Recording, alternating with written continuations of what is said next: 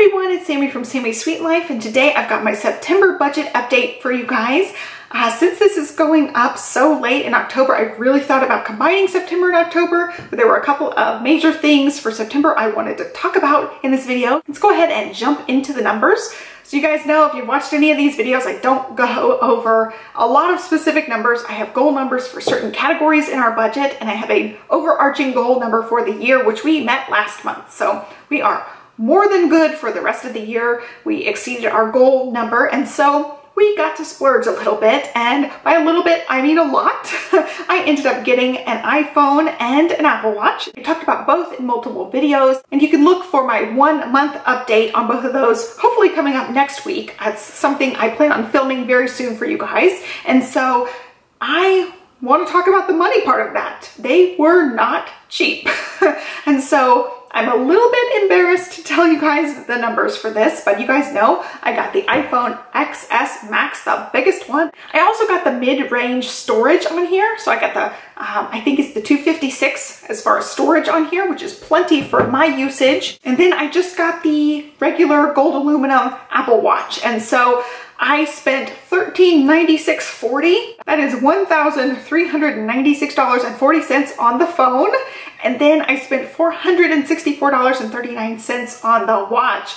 And so altogether, that is $1,860.79. So close to $200. Ooh, I wish it was only $200. So that is close to $2,000 in technology, which is something I never do. So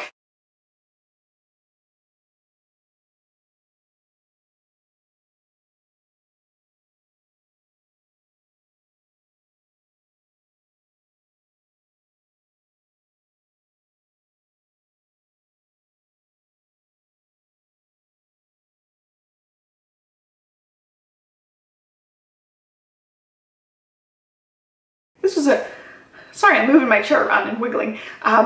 This is a really big splurge and expense for us. We did meet those savings goals last month, so I really felt like we had the room to just go ahead and get the ones I really wanted, and I got both. I really thought, before we even saw the prices, I just had a sneaking feeling that we were gonna do one month, maybe wait a month or two and do the other one, but I just went ahead, got both. Obviously, I'm talking about this in the budget video, we did pay for these outright. I don't like doing the monthly things. I might get some flack for this, but I feel like if you have to finance your phone, you probably can't afford it. So I just pay the cash for it. And like I said, this is something I don't plan on replacing anytime soon. I don't plan on replacing this yearly. I just don't think from like year to year, it's a huge jump usually. Although before this, I think I got the last version with the more basic camera. I think the camera improved significantly after I got my 6, and I was really bummed that I didn't just wait a little bit longer to get one with a better camera. And so I'm so excited to have the better camera. It was worth every penny to me, although it hurts like thinking about the money aspect of it. Both of these things are things I use every day and enjoy, and they definitely improve my life. And so from that aspect of things, it's worth the money. When you just look at the money, you're like, oh my gosh, I spent $1,300, almost $1,400 on a phone. It's absurd and ridiculous. I sometimes think it's a little too over the top even for me, even though I wanted it, even though I use the camera a lot. It's a lot of money. It's something I definitely didn't take lightly as well. So I compared it with the other iPhones. I definitely wanted to stay with the Apple system because I have a MacBook and I really love iCal. I love certain things about being able to integrate my phone and my laptop really seamlessly. And so it's helped me tremendously having the same ecosystem for everything. I just love the ecosystem. I find it to be really user-friendly for me and really intuitive how things communicate back and forth, and I have really good luck with my phone doing what it needs to do with my computer, and I get everything really seamless. It's something I really felt like I never got on a Windows computer, so I'm knocking Windows, but I really love my Mac, and I hope to never go back. Once you go Mac, you never go back.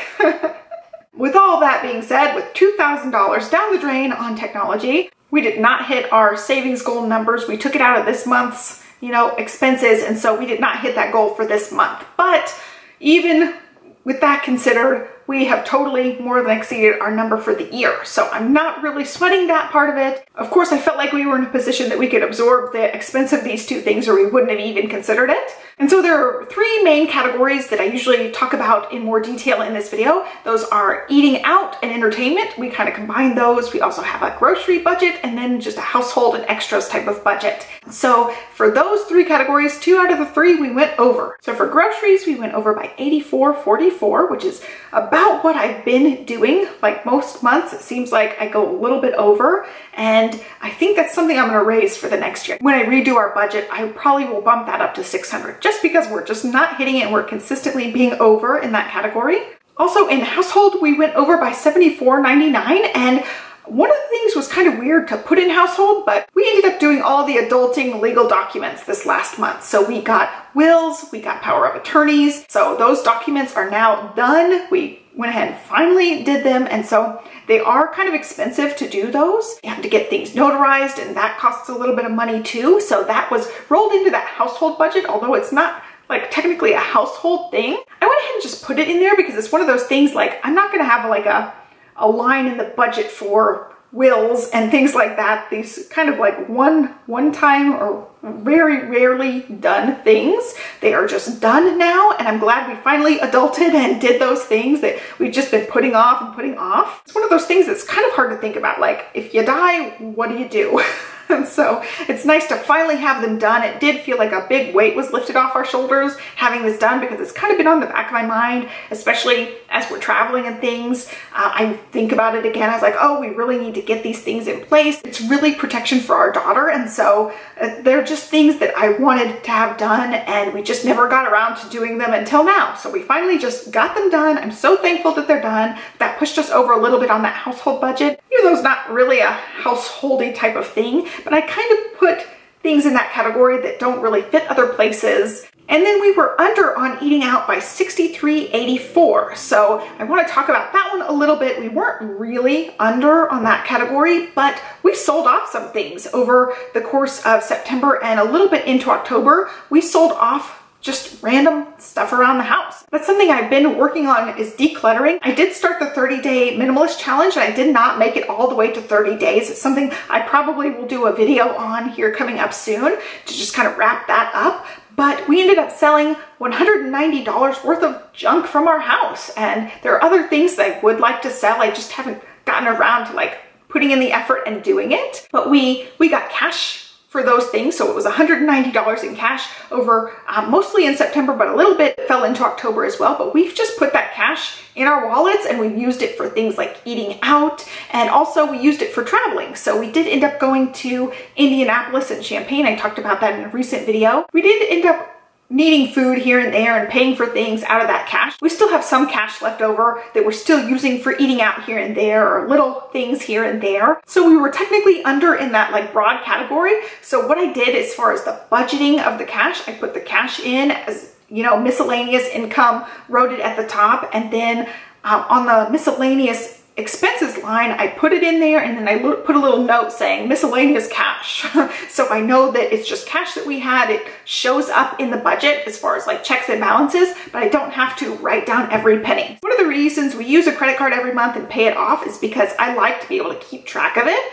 When I have cash, it just disappears. And so I don't know where the cash goes. I don't have any kind of record of it, and I hate keeping track of cash. And so I really like just using the credit card, paying it off. I get the record, I get the receipts, and I can see everything. I don't have to keep track of like pennies and quarters and things like that. I just have it, it's easy. I really wanted to have it as an easy way to like, yeah, we have the cash and I'm just taking it out. Even though physically it's not all spent, it looks like that as far as our budget is concerned. And so I feel like that's a really clean, easy way for me to do it and not have to worry about like, oh, I spent $5 here, $2 here, and have to keep track of it. So it's just a really easy way for me to incorporate it in. I'm looking down because I have some notes. As far as that vacation is concerned, we spent about $240 in the vacation. We rented a car, we had to buy some snacks here and there. We used some of the miscellaneous cash I took out in that little section for our vacation fund. Also, we paid for gas. So there were certain things that we ended up having to pay for that came out of that. It was just around $240. And then the last thing was my expenses. I have a little allowance line for myself and for Johnny, and I went over on mine by $7. I went ahead and got a manicure and a pedicure, and I didn't have it in my budget. I went over a little bit in that category, but it was $7.21. So I wasn't over by a whole lot. And last month I was under by like $10.20. So I'm still like technically ahead by a couple of bucks, but it just kind of evens out. And as far as how October is going, I'm way under on my budget for that. So that's something I'll talk more about in my October video. Since October is mostly gone, I have an idea of where everything is for our budget. And one of the major things that happened was my car maintenance. So I'll talk about that in my next budget update for you guys and tell you guys all the same kind of numbers I'm talking about in this video. My one little bit of advice for you guys is to get those documents done. I just feel really good having the documents in place. I know my kid's protected if anything goes wrong, and it's just good to have those things done. It's very adulty, it's boring, it's expensive and annoying to have to do these things and have to think about that kind of thing, but it's a really good protection to have in place. And so I'm glad that it's finally done and we finally tackled that adulting step, and I recommend you doing it if you haven't done it yet. But that's really it for today. Let me know how your budget's going. If you got some good budget news, I would love to know. I'd love to know how your budget is going. We are moving into the last quarter of the year, 3 more months left in the year. We are getting into that tricky final stretch of the year where things can happen, you know, Christmas is coming. Budgets can get blown. I wish you guys good luck for the coming up months. Be sure to give me a thumbs up and subscribe if you like these budget videos, and I'll catch you next time. Thanks for watching. Bye.